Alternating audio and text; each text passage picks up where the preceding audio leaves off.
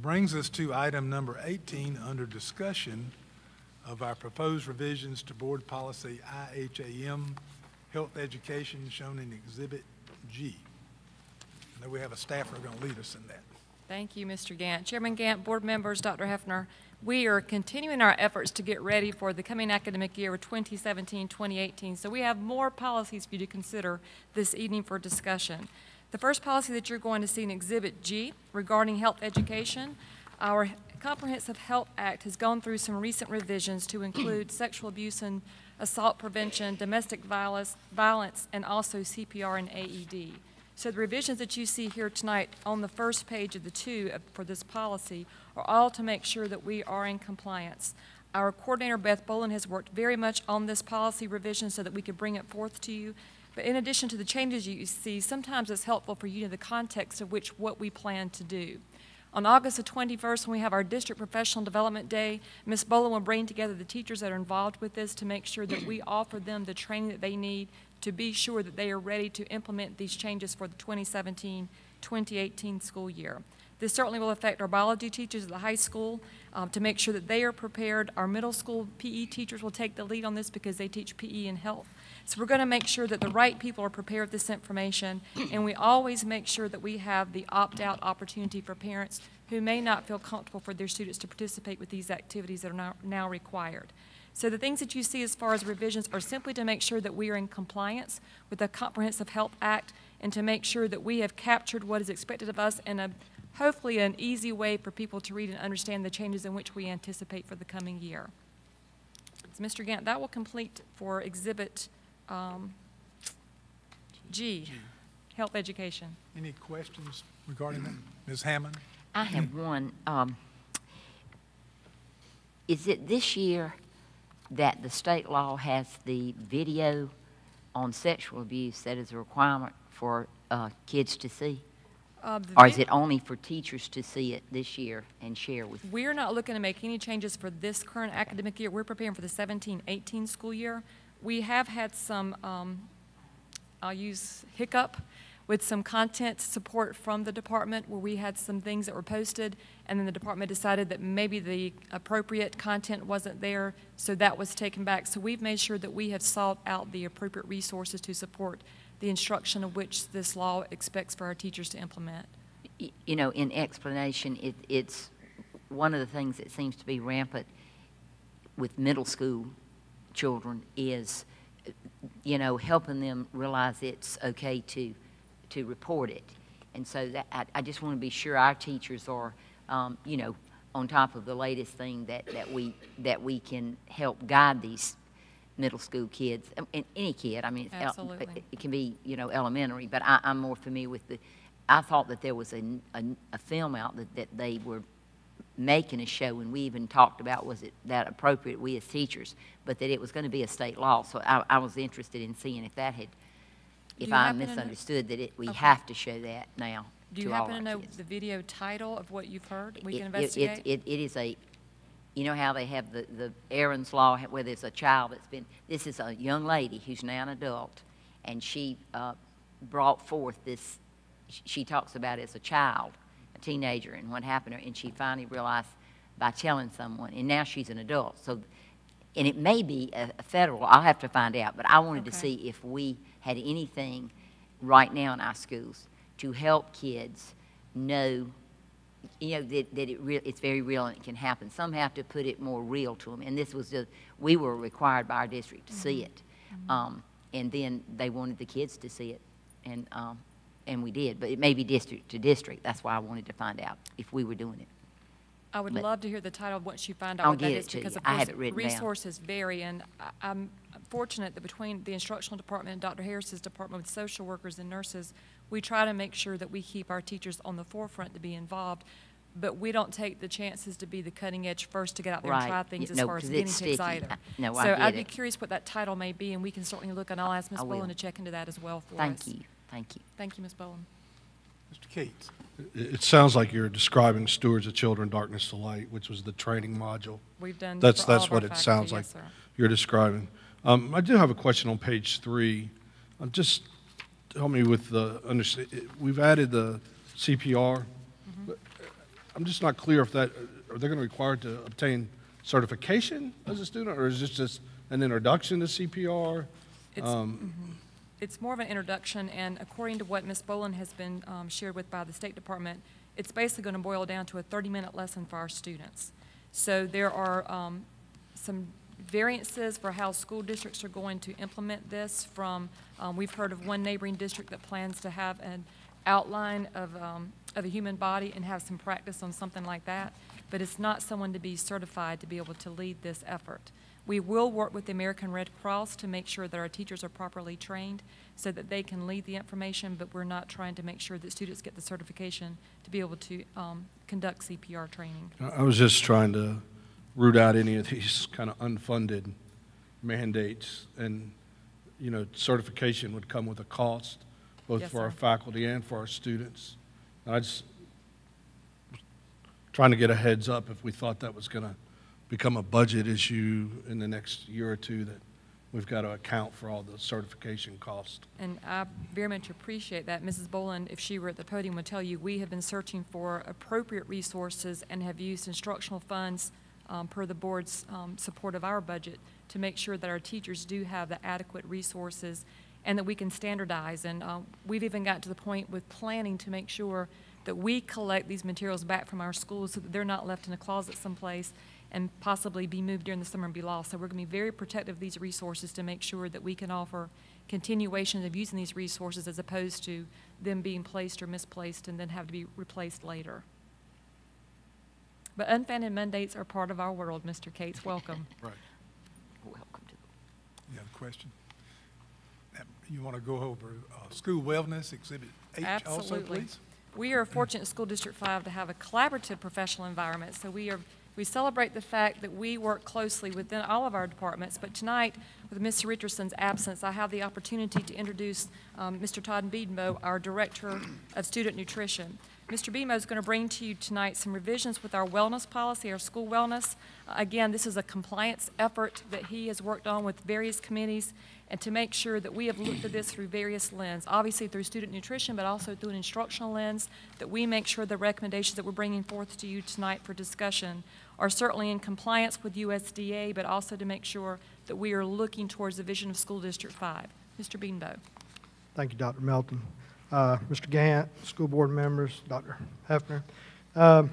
Tonight, we're here to discuss the school wellness policy that's included in your packet.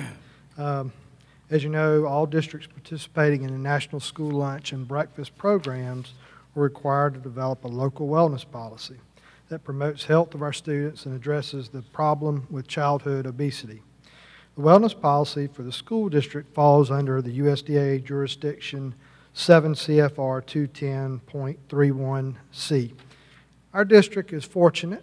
We already have a robust wellness policy. So we're fortunate we already have a great policy in place. However, we must update the policy to be in compliance with the new USDA regulation requirements. It's very, very simple because we're already doing most of the things. Ms. Boland and I have met several times. We've involved the school nurses. We've had students involved. We've had some physicians. So we met with our District Health Wellness Advisory Committee on April 20th, 2017 to discuss this policy. There was a couple little changes we made, and those changes were included in your policy tonight.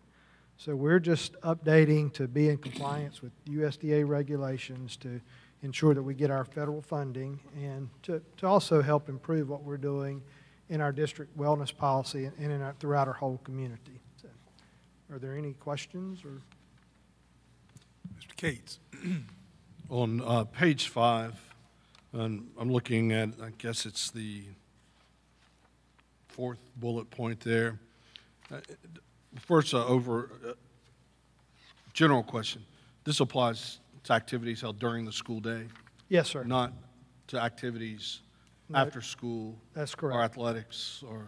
Now, after the 30 minutes, the USDA rule is 30 minutes after the school bell rings. There's no jurisdiction from USDA, or we don't have to govern that in our policy. I see the sentence, schools shall not use physical activity, running laps, push-ups as a form of punishment. I certainly support that.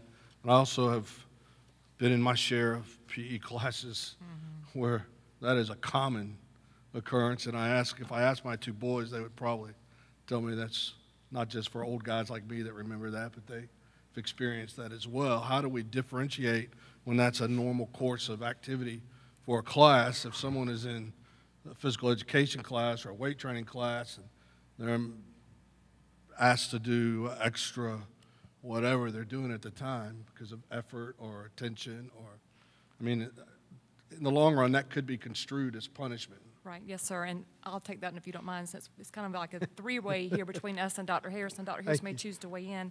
We actually have school district policy that prevents a student from having to, from walking laps as a consequence, Right. or from running laps or other kinds of punitive physical measures.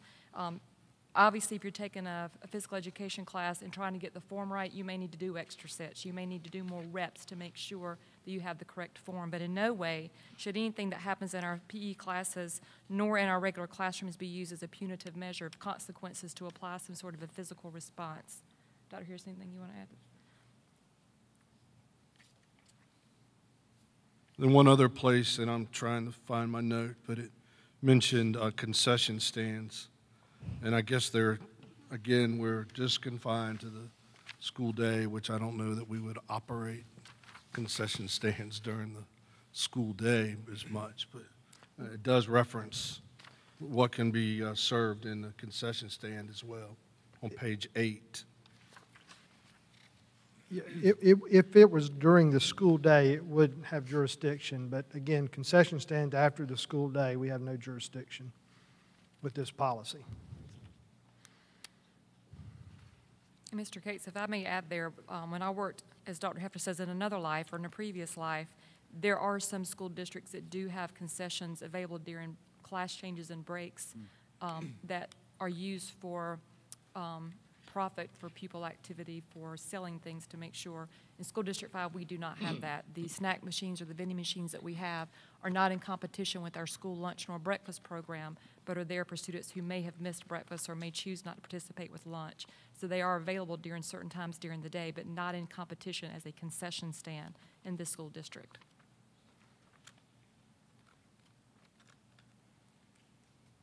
Ms. Hammond. Mine is a sort of a follow-up with, and I think I understood you right.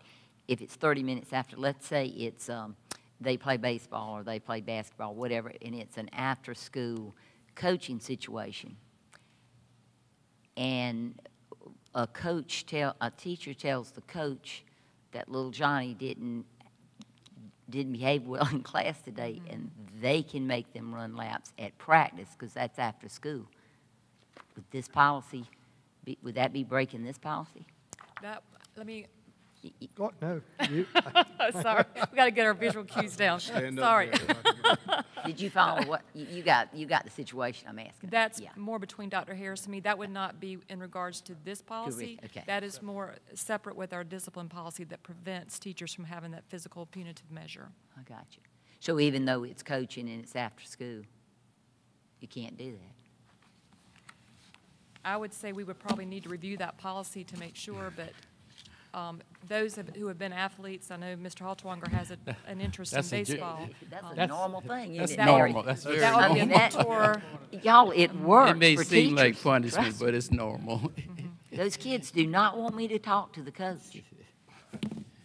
But It I certainly is motivational. it's motivational. But I Yeah, will say it's not been reported to either one of us as being a problem in Okay. School District 5. Okay, it's not, and then my other one is another subject, but I would like you for, I guess it's on page 6 at the top, only foods and beverages that meet smart snacks and school nutrition standards can be marketed and advertised on school property.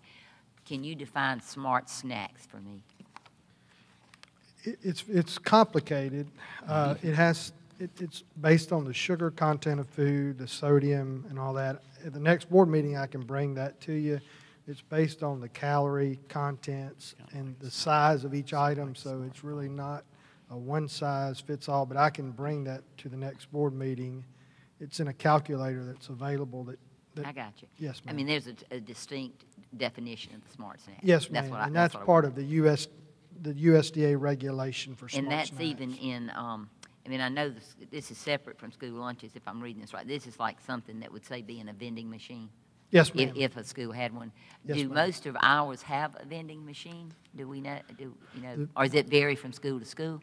If we have vending machines that operate during the school day, they're in smart snack compliance. We do have some vending machines at Spring Hill. Here at Chapin, we actually have vending machines, but Secondary all the items in those vending machines they already meet smart snack compliance. So we're already ahead of the game, actually, but we are in compliance with that right now with our vending machines.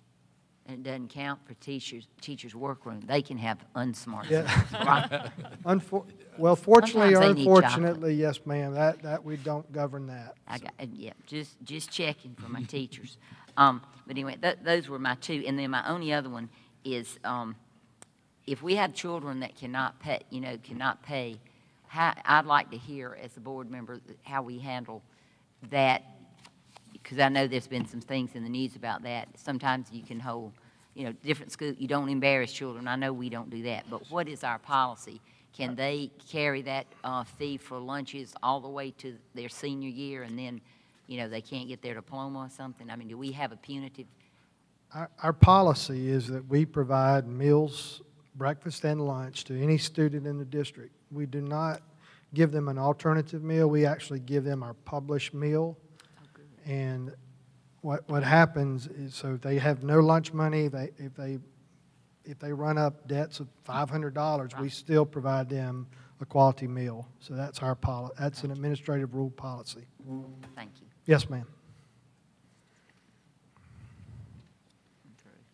Is there any other question regarding these discussion items? I know they're coming back. Thank you. Thank you very much. That brings us to item number 20, which is to adjourn. I have a motion to adjourn.